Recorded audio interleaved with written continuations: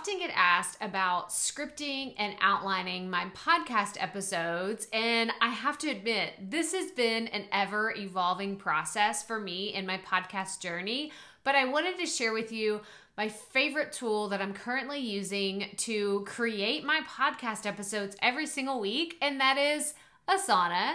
I've talked about it many times on this channel and in different aspects of my content, and I just love it so much. So I'm going to show you in today's video how I use Asana to create and plan out my podcast episodes. So let's get right to it.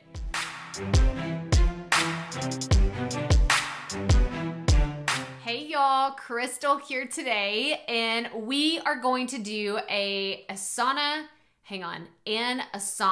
walkthrough, right? Proper English grammar. One day I'll get it right. Today's obviously not the day, but I wanted to do a walkthrough of how I use Asana to plan out my podcast episodes and how it just makes creating content every single week that much easier. So let's just cut to the chase and hop over to the computer, and I'm going to show you how I use Asana for my podcast content. So I have been using Asana for more than 2 years at this point, and you have no idea. I got so crazy giddy when they released their desktop app.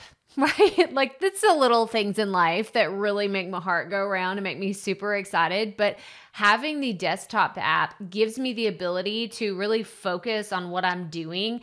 And so whenever I'm going to plan content and create it, I'm not on the internet, like in different Chrome tabs. I'm just in Asana planning things out. Plus, I can use Asana on the go, and I'm going to show you how to do that as well in this video today.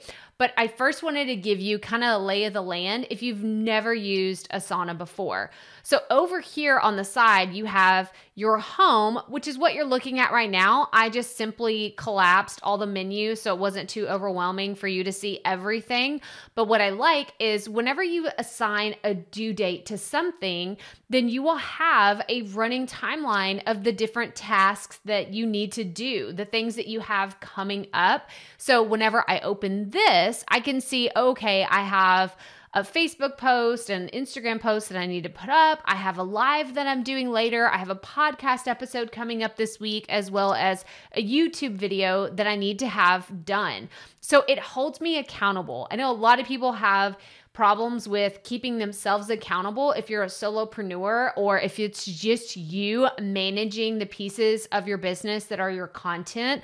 It's hard to just say, oh, I just know I need to do it, so I know I'll get it done. But whenever you have a project management system like Asana, you can actually hold yourself accountable by opening this up and saying, ooh, I need to catch up on these tasks, or I need to get them done because that is due today.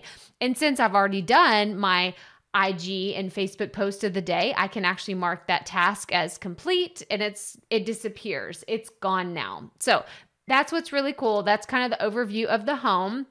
Then I could go into my tasks, and it's going to show me all of the things. This is where it can get a little overwhelming if you put everything that you need to do, which I do, which I'm going to show you my content calendar here in a second.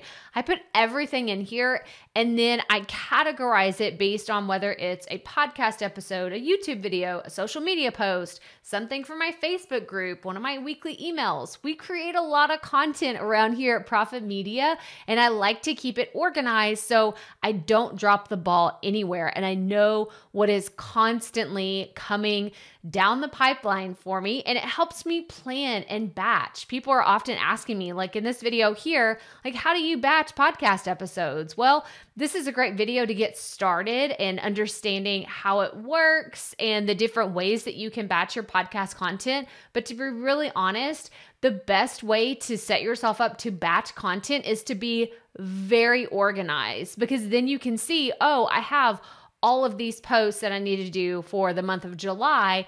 Where can I get ahead? Where can I actually sit down and batch that content? But we're not talking about batching today. We are talking specifically about creating and planning your podcast episodes in Asana. So I'm going to go back to home, and I'm going to go to my favorites, which is where I keep a lot of my my projects that I'm currently working on. And I'm going to go into my 2021 content calendar. Again, this is where I have all of my content. And there's a few different ways that you can look at the content in Asana, which is another reason why I love it. I like to plan my content in the list format, but then I could always go in, which is what you're looking at right here. This is the list format. This is literally everything that we did for the month of June as it's categorized and by due date. And I could assign it to different people. If I had a virtual assistant on my team, if I had a project manager, if I had somebody, I could actually just assign it to that person.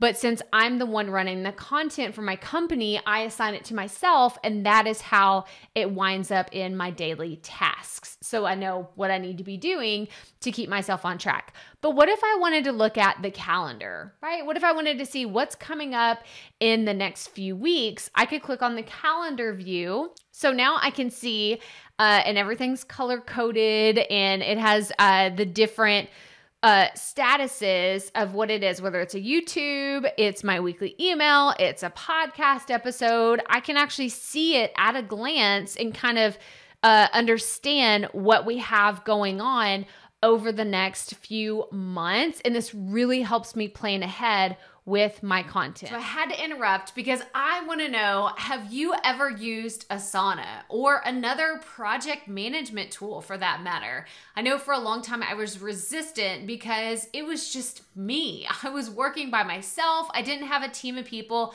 helping me out on a regular basis. And I thought, why do I need something like that? Can't just a Google Doc or a Google Sheet keep me on track? But what I love so much about Asana is the ability to give myself the deadline and assign myself tasks so that I can check them off. So I want you to tell me in the comments, have you ever used Asana? And what, if you have, what's the number one thing that you love about it? Okay, let's get back to the video. But I specifically want to go back. Oh, wait, hang on. Let's go to the board view. This is another fun one. Because if you're familiar with the Kanban board style, or if you've ever used Trello, then you know kind of the setup of the board. And I like to look at this whenever I'm more so planning projects. But if you are familiar with Trello and you're already used to using this style, then you can absolutely use this view whenever you're using Asana. So it's another fun one that I like to use. And I can just show all of my incomplete tasks. Right now it's showing everything, but let's just look at the incompletes. So I'm gonna click on that. And now it just tells me what I have left for the month of June. But I want to go back to the list format because I think it's easier to read. So let's go to list. And now again, it's showing all the tasks. I'm going to go back to just everything that's incomplete. And then I like to sort by due date just because I think it's easier to look at. And what they'll do is whenever I have the different sections set up by month in my content calendar, this is everything for the month of June. So it's not showing me everything for the whole year. It's just showing me for the month of June, and I could collapse any of the other months that I have that I don't want to look at right now. But we are talking specifically about episode 265. This is what I wanted to show you, how I plan a podcast episode within Asana. So I'm going to click on details, and it's going to open up what I've done. And what's really cool about the desktop application is I can come up here and I can make it full screen.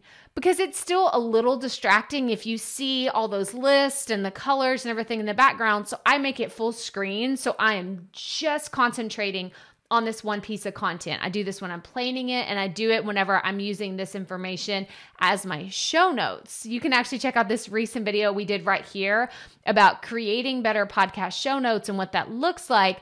But using Asana as part of planning and creating my show notes actually makes everything so much easier. So much easier.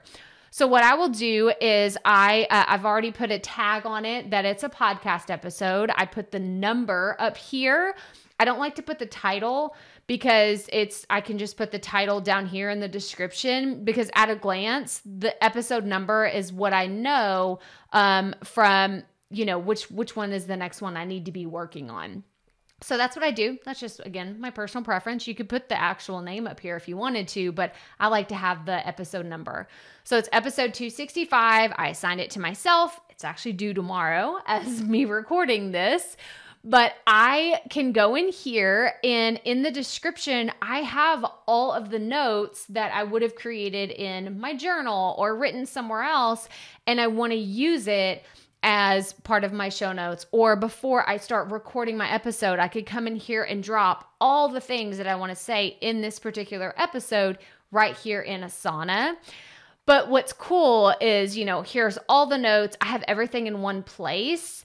But I could also assign myself the tasks of when I need these to be done. Because this task up here is due tomorrow. That's the actual date that this episode is going to air. And that's what typically the due date will be. But if I were having a teammate, or if I was trying to batch content and I wanted to make sure that I had an episode planned, recorded, edited, and all those things, let's say a week before, and I wanted to really customize and streamline how I function throughout the week, I could go in and say, you know what? I really want this due date to plan it 2 weeks before I record it. And then I want to record it about a week before it actually needs to be published. And then I need to make sure I edit it at least 2 to 3 days before it's out there. Do you see what I'm saying? Like, this is how you can hold yourself accountable in being able to make sure that you are doing the things that need to happen before a podcast is ready to go out into the world. So, and this is what's really cool about Asana. As I have planned it, okay, done. I've recorded it, okay, check. And they have these little, you see that little creature that shoots across the screen? Sometimes it's a unicorn. Sometimes it's other animals that I don't know anything about. But it's, oh, see, look, there's a walrus. There's this, it just surprises me sometimes. I don't always know oh, look, was that a ferret? Was that a bird? I'm not really sure what that was. And then let's say I've published it. I've promoted it. It's 100% complete. I can come up here and check it as complete. Now, it doesn't mean that it disappears. It's still there. Do you remember when we had all of our tasks? We had completed and incomplete. So it's not like you're deleting all this information. If you needed to go back and reference it for your show notes, or if you wanted to search something for a future episode that you wanted to plan, you can absolutely do that. But what I really like is your ability to duplicate this, to use it as a template for your next episode. So if you wanted to have, let's go here, I can go to duplicate task, and then I could just name it, let's say I wanted it to be for episode 266, which I'm going to put example here so I remember that this is just an example. But I don't want the due dates to be the same, obviously, because it'll be at a later date. But I want the task description. I don't think I want that because that was very specific to that episode. So I'm going to uncheck that. I do want the assignee to be the same. The subtasks to be the same. There weren't any attachments, so I can uncheck that. The tags would tag it as a podcast episode. And if I had collaborators or the people that were helping me, I could absolutely click, yeah, I want the same collaborators. So I'm going to select create new task.